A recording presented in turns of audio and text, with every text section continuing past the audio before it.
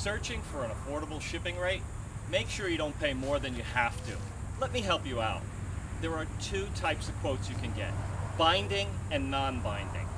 You can get instantly online on your computer, making it easy to shop and compare. We recommend you get 3 quotes for both.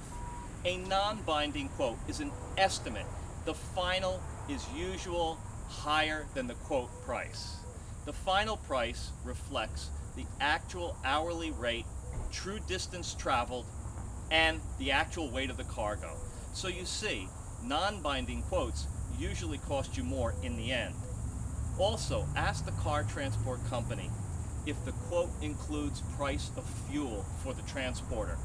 Price per gallon varies from state to state, as you know, and fluctuates daily.